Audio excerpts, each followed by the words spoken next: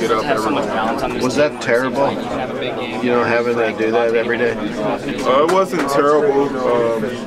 Now that, you know, it made me a better person today, and you know, back then, you know, I used to complain about it a little bit because I didn't really see myself taking that route, but you know, I did what I had to do to, you know, get to where I'm at today, and you know, just thankful for the opportunity. Did you and Dot have to wake each other up to make sure you didn't get in trouble?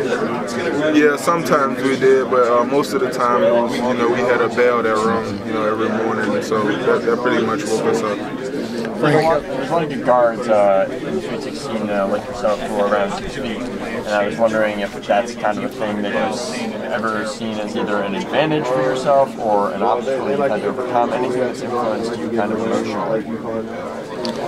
Well, you know, I really usually don't pay attention to the height, you know, I pay attention to what we can control as a team, and, you know, as a group, so, you know, I just focusing on scout report, I pay attention to details, and you know, just believe in my teammates and coaching staffs, and you know, go out and play a possession like it's our last, and do everything, you know, to give us the best chance to be successful. When you're watching scouting reports and you see, you know, how the other team guards people who play your position guard, do you ever think, hey, like I can leverage my dimensions in a certain way, or is it more just play defense? Yeah, you know, once we watch a tape, you know, we get a good feel of you know, how they guard, and you know, we look at things differently and see how I can tackle different ways, and see what my teammates can do, to, you know, to make sure that everything is balanced out on the court, and we'll do everything the right way, and you know,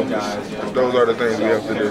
Hey Frank, what is it about the Terps maybe that makes them really dangerous?